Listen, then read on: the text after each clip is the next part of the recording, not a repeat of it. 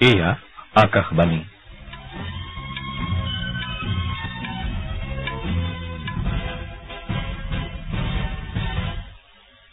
বাতৰি পঢ়িছে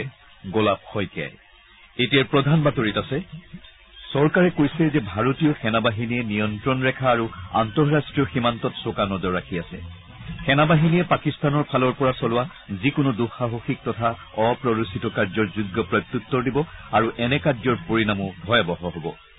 উচ্চতম ন্যায়ালয়ে ৰাম জন্মভূমি বাবৰি মছজিদ ভূমি বিবাদ গোচৰ মধ্যস্থতাৰ মাজেৰে নিষ্পত্তিৰ বিষয় সন্দৰ্ভত নিজৰ ৰায় সুৰক্ষিত ৰাখিছে। প্ৰধানমন্ত্ৰী নৰেন্দ্ৰ মোদীয়ে কৰ্ণাটক আৰু তামিলনাডুত ভালেমান উন্নয়নমূলক প্ৰকল্প মুকলি কৰিছে। প্ৰধানমন্ত্ৰী নৰেন্দ্ৰ মোদীয়ে কৈছে যে তামিলনাডুৰ বস্ত্ৰখণ্ডৰ উন্নয়নৰ বাবে কেন্দ্ৰীয় চৰকাৰ প্ৰতিশ্ৰুতিবদ্ধ। আমেৰিকা যুক্তৰাষ্ট্ৰৰ পাকিস্তানী নাগৰিকৰ বাবে থকা ভিছা নীতিত কিছু সাল সলনি কৰিছে। সেই মৰ্মে এতিয়া এনে ভিছাৰ ম্যাদ 5 বছৰৰ পৰা এবছৰলৈ হ্ৰাস কৰা হৈছে।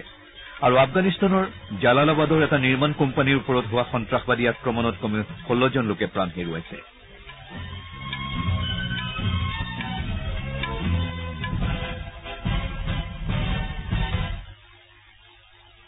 ভাৰতীয় সেনাবাহিনীয়ে নিয়ন্ত্ৰণ ৰেখা আৰু আন্তঃৰাষ্ট্ৰীয় সীমান্তত চোকা নজৰ ৰাখি আছে।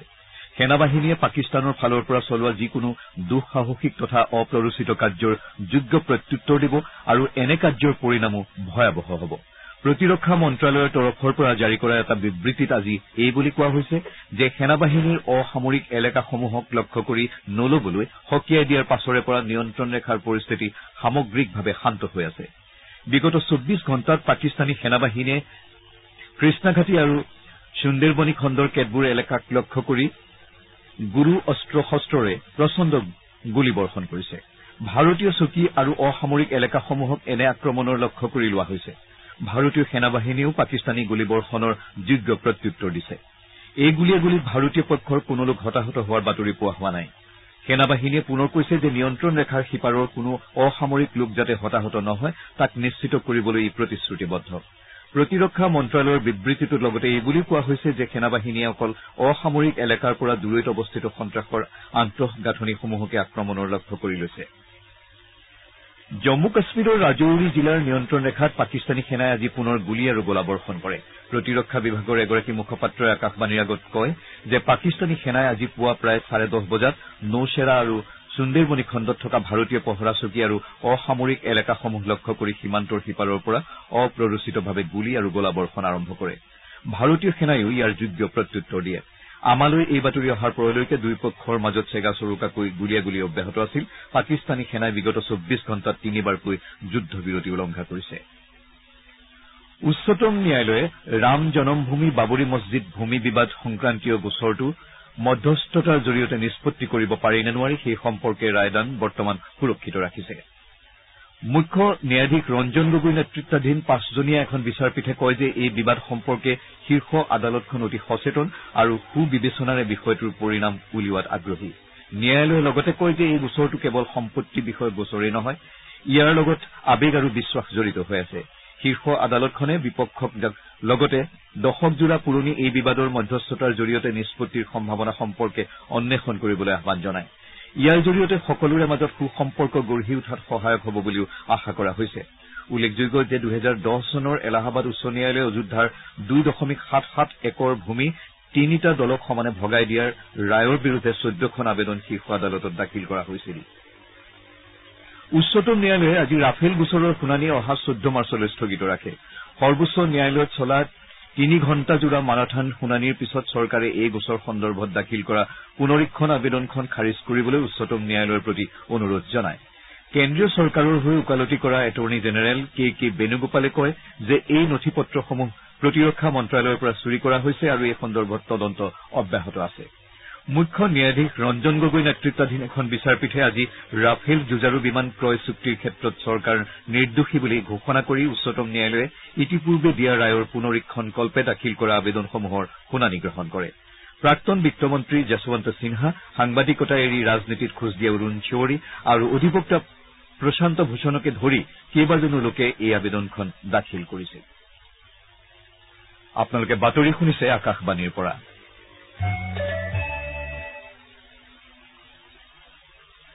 প্ৰধানমন্ত্ৰী নৰেন্দ্ৰ মোদীয়ে আজি কৰ্ণাটক আৰু তামিলনাডুত ভালেমান উন্নয়নমূলক প্ৰকল্প মুকলি কৰে কৰ্ণাটকত কৰা ভ্ৰমণৰ সময়ত প্ৰধানমন্ত্ৰীয়ে বাংগালুৰুত কৰ্মচাৰীৰ ৰাজ্যিক বীমা নিগম হাস্পতাল আৰু চিকিৎসা মহাবিদ্যালয়খন ৰাষ্ট্ৰৰ নামত উৎসৰ্গা কৰে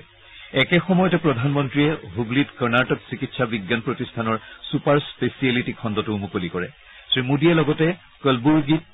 আয়ুষ্মান ভাৰত আঁচনিৰ হিতাধিকাৰীসকলৰ সৈতে মত বিনিময় কৰে তাত তেওঁ ভাৰত পেট্ৰলিয়াম ডিপোৰো আধাৰশিলা স্থাপন কৰে এই উপলক্ষে এখন জনসভাত ভাষণ দি প্ৰধানমন্ত্ৰী মোদীয়ে উন্নয়নৰ প্ৰতি থকা চৰকাৰৰ প্ৰতিশ্ৰুতিবদ্ধতাৰ ওপৰত জোৰ দিয়ে কৰ্ণাটকৰ মিত্ৰজোঁট চৰকাৰৰ সমালোচনা কৰি প্ৰধানমন্ত্ৰীয়ে কয় যে নিৰ্বাচনৰ সময়ত খেতিয়কসকলক ঋণ মাফৰ প্ৰতিশ্ৰুতি প্ৰদান কৰা হৈছিল যদিও সেই প্ৰতিশ্ৰুতি এতিয়াও পূৰণ কৰা হোৱা নাই শ্ৰীমোদীয়ে লগতে কয় যে ভুৱা নথি পত্ৰৰে চৰকাৰী আঁচনিৰ উপকাৰ গ্ৰহণ কৰা সকলৰ বিৰুদ্ধে কঠোৰ ব্যৱস্থা গ্ৰহণ কৰা হ'ব প্ৰধানমন্ত্ৰী নৰেন্দ্ৰ মোদীয়ে কৈছে যে তামিলনাডুৰ বস্ত্ৰখণ্ডৰ উন্নয়নৰ বাবে কেন্দ্ৰীয় চৰকাৰ প্ৰতিশ্ৰুতিবদ্ধ কাঞ্চীপুৰমত আজি বিয়লি এখন জনসভাত ভাষণ দি প্ৰধানমন্ত্ৰী মোদীয়ে এইদৰে প্ৰকাশ কৰে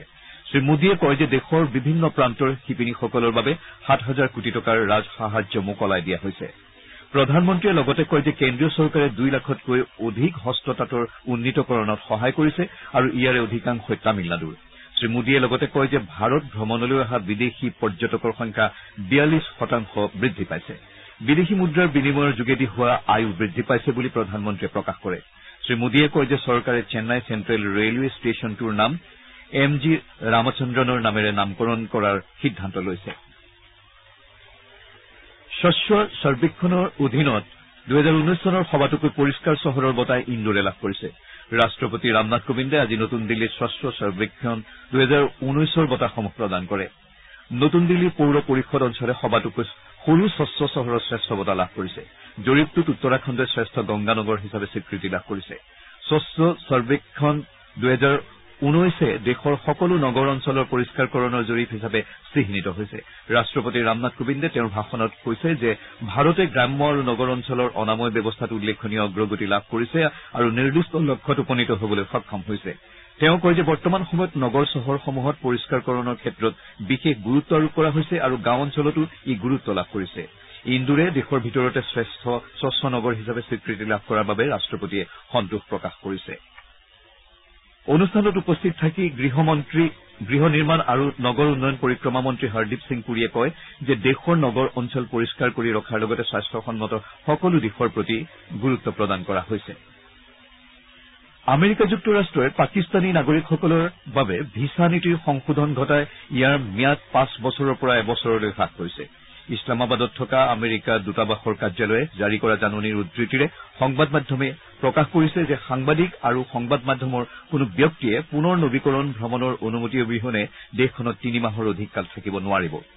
এক্সপ্ৰেছ ট্ৰিবিউনৰ প্ৰতিবেদন অনুসৰি আমেৰিকা যুক্তৰাষ্ট্ৰই কৈছে যে অস্থায়ী কামৰ বাবে পাকিস্তানৰ কোনো সংবাদকৰ্মী আন্তঃ কোম্পানী বদলি আৰু ধৰ্মীয় কৰ্মীসকলে ভিছাৰ বাবে অতিৰিক্ত ধন পৰিশোধ কৰিব লাগিব উল্লেখযোগ্য যে পাকিস্তানেও আমেৰিকাৰ সংবাদকৰ্মীসকলৰ বাবে ৩ মাহৰ বাবে ভিছা প্ৰদানৰ ব্যৱস্থা গ্ৰহণ কৰিছে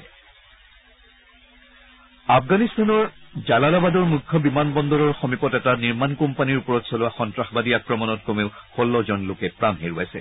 দেশখনৰ পূব প্ৰান্তৰ নানগাৰহাৰ প্ৰদেশৰ গভৰ্ণৰৰ মুখপাত্ৰগৰাকীয়ে কৈছে যে আক্ৰমণৰ সময়ত ৫জন সন্ত্ৰাসবাদীৰ ২জনে নিজকে বিস্ফোৰিত কৰাৰ বিপৰীতে সুৰক্ষা বাহিনীৰ গুলীত বাকী ৩জন নিহত হয় প্ৰাদেশিক আৰক্ষী বিভাগৰ মুৰব্বী জেনেৰেল গোলাম ছানাইয়ে কৈছে যে দুয়োপক্ষৰ মাজত গুলীয়াগুলী এতিয়া অব্যাহত আছে আৰু এই ঘটনাত হতাহত হোৱা লোকৰ সংখ্যা বৃদ্ধি পাব পাৰে আমেৰিকা যুক্তৰাষ্ট্ৰৰ বাহিনীসমূহ আক্ৰমণস্থলীত উপস্থিত হৈছে বুলিও তেওঁ প্ৰকাশ কৰে সমগ্ৰ দেশতে কাইলৈ জনঔষধি দিৱস পালন কৰা হ'ব আজি নতুন দিল্লীত ৰসায়ন আৰু সাৰ ৰাজ্যমন্ত্ৰী মনসুখ মাণ্ডভিয়াই এখন সংবাদমেলত কয় যে এই দিৱস উপলক্ষে প্ৰধানমন্ত্ৰী নৰেন্দ্ৰ মোদীয়ে কাইলৈ ভিডিঅ' কনফাৰেন্সিঙৰ জৰিয়তে ৰাষ্ট্ৰক উদ্দেশ্যি ভাষণ দিব বাতৰি শেষ কৰাৰ পূৰ্বে প্ৰধান বাতৰিসমূহ পুনৰ এবাৰ চৰকাৰে কৈছে যে ভাৰতীয় সেনাবাহিনীয়ে নিয়ন্ত্ৰণ ৰেখা আৰু আন্তঃৰাষ্ট্ৰীয় সীমান্তত চোকা নজৰ ৰাখি আছে সেনাবাহিনীয়ে পাকিস্তানৰ ফালৰ পৰা চলোৱা যিকোনো দুঃসাহসিক তথা অপ্ৰৰোচিত কাৰ্যৰ যোগ্য প্ৰত্যুত্তৰ দিব আৰু এনে কাৰ্যৰ পৰিণামো ভয়াৱহ হ'ব উচ্চতম ন্যায়ালয়ে ৰাম জন্মভূমি বাবৰি মছজিদ ভূমি বিবাদ গোচৰৰ মধ্যস্থতাৰ মাজেৰে নিষ্পত্তিৰ বিষয় সন্দৰ্ভত নিজৰ ৰায় সুৰক্ষিত ৰাখিছে প্ৰধানমন্ত্ৰী নৰেন্দ্ৰ মোদীয়ে কৰ্ণাটক আৰু তামিলনাডুত ভালেমান উন্নয়নমূলক প্ৰকল্প মুকলি কৰিছে